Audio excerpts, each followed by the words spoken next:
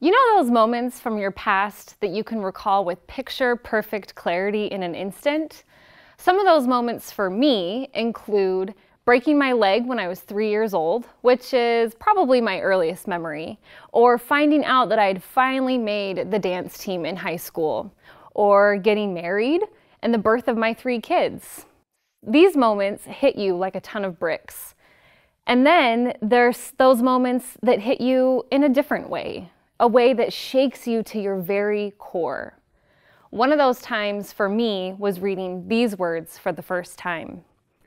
Beloved children of the restoration, your continuing faith adventure with God has been divinely led, eventful, challenging, and sometimes surprising to you. By the grace of God, you are poised to fulfill God's ultimate vision for the church. Doctrine and Covenants, section 164, verse 9. I was sitting on my bright red couch with a cup of tea in my hand. My baby was napping and my toddler twins were probably pulling things off the bookshelves. I could not focus on anything else because I had read those words. You see, I was in the midst of my own wrestle with God. I wasn't sure if there even was a God. I wouldn't have called it a faith adventure at that point because it felt more like a crisis. I was angry and I was hurt. Reading these words from the Doctrine and Covenants was electrifying because, you see, I'm a child of the Restoration. My family's roots go back to Kirtland, Ohio. They were pioneers who had left their homeland for this new faith movement that was being birthed. The story of the Restoration is also the story of my family. It is the story of my faith, and that faith worked for me until it suddenly didn't. The story I grew up with, my church's story, my family's story, became a bit more complicated, less binary, and more blurred.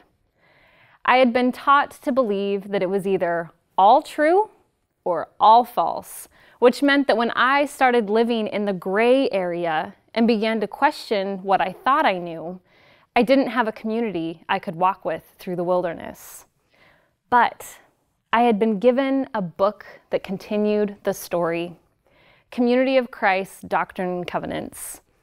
At that time, this section was the latest and greatest, hot off the press, by a few years, but I truly felt like it was written for me. I was a beloved child of the Restoration, and nothing could take that away from me. This story is in my DNA, and I couldn't do anything to change that. Since I couldn't run away from it, I was suddenly asking myself questions like, could my faith crisis really be part of a larger adventure with God? And what if my walk with the Restoration isn't quite over yet? I was beginning to ask myself these questions, but I had only experienced God in a very specific and isolated way. God played by the rules, and this new path I was beginning to discover seemed to be breaking all of those rules. I could have easily missed it had I not let go and surrendered myself to divine grace. As the late Rachel Held Evans put it, it seems those most likely to miss God's work in the world are those most convinced they know exactly what to look for, the ones who expect God to play by the rules. That was almost me, but because of the persistent love of key ministers and treasured friends, I began to see God showing up and breaking all the rules. As my journey with Community of Christ continued over the next few months, it became clear to me that this community was becoming my community. I was captivated by the focus on peace, so impressed by the responsible study and interpretation of Scripture.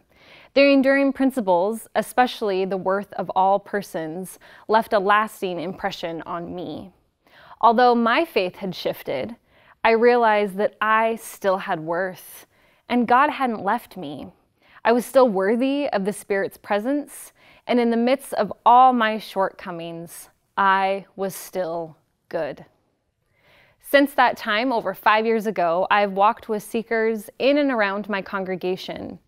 And with the help of the internet, I've encountered seekers all over the globe. These seekers have stories that sound just like mine, and they are finding a home in this faith community. Lives have been changed as they embrace the all of who they are, freeing themselves from shame, feelings of worthlessness, and instead accepting that who they are will always, always be good enough. This message and mission of Christ impacts real people in real ways.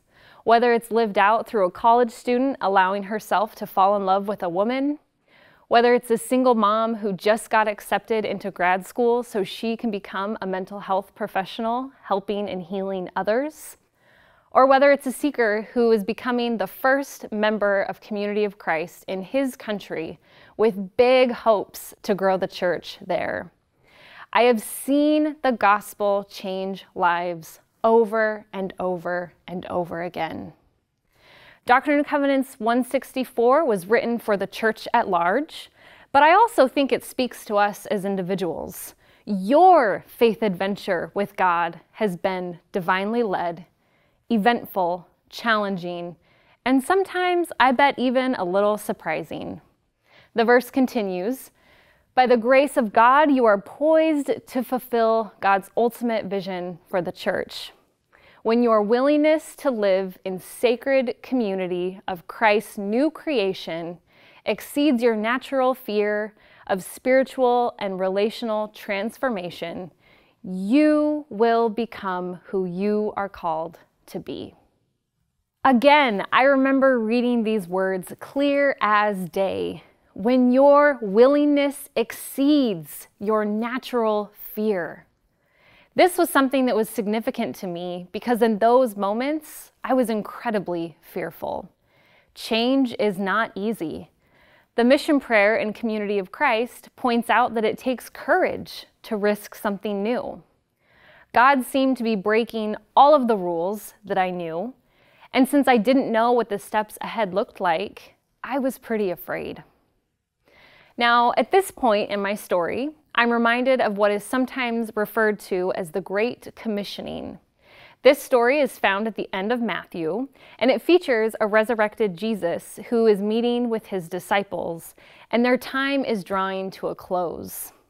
These disciples have just been through a lot. We're talking serious trauma.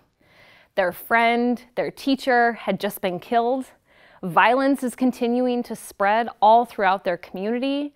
And then suddenly, Jesus returns in a very new and unexplainable way, just to turn around and leave again. One might be tempted to call this a faith crisis rather than a faith adventure with God. And since humanity has sat with this story for a couple thousand years, we're able to see that Christianity really has been an adventure. But back to Matthew. The disciples head up the mountain just as Jesus had directed them. They were looking for Jesus, and when they saw him, some of them immediately started worshiping him. Others doubted. I must confess, I assume I would have been on Team Doubter. I mean, can you blame them after all they had just been through?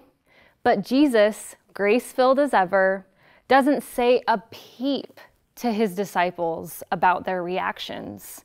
He simply reminds them of who he is, where he gets his authority from, and then he says, "Go, therefore, and make disciples of all nations, baptizing them in the name of the Father, and of the Son, and of the Holy Spirit, and teaching them to obey everything that I have commanded you. And remember, I am with you always, to the end of the age." Jesus is with them. God is with them. Always present, always steady, even in their doubts. God, once again, seems to be breaking the rules. And just in case we need a refresher, what are these commandments that we need to obey? Love. Love God, love neighbor, and one that we sometimes overlook, love ourselves. Everything else hangs on these commandments, And this is what Jesus was reminding his disciples of. This is what he was telling them to preach to the world. I will be with you always. Remember to love. Just love. Even though it would look different than it did before, the Christian community would continue to go on its faith adventure with God. And even if our own personal journeys look different than it did before, we are still part of that adventure. No one can take that away from us. A few years after I joined Community of Christ, I was helping clean my congregation's sanctuary. Tucked in a corner underneath a pew was a copy of the Doctrine and Covenants. It was a little tattered and a color that I hadn't seen before, so I knew it must be an older copy. I opened it up, and the last section was 160, given by President Wallace B. Smith in 1996. I had just turned 8 years old when Community of Christ voted to canonize these words. I took a picture of the book and posted it on social media with the caption, "There's something really great about coming across an outdated Doctrine and Covenants that stops at section 160 and thinking, the story isn't over. There is so much more where this came from." Community of Christ, friends of the church, and seekers, the story still isn't over. There is so much more where this came from, where you came from. Our faith adventure with God is ongoing, ever-changing, and exciting. But we choose every day whether or not we will go on this faith adventure with God. God shows up whether we like it or not. It's surprising and challenging, but divinely led. God's adventure is playing out right before our eyes, and we are being invited into that story. Beloved children of the restoration, when your willingness to live in sacred community of Christ's new creation exceeds your natural fear of spiritual and relational transformation, you will become who you are called to be. Who are you called to be? Where is God calling us to adventure together?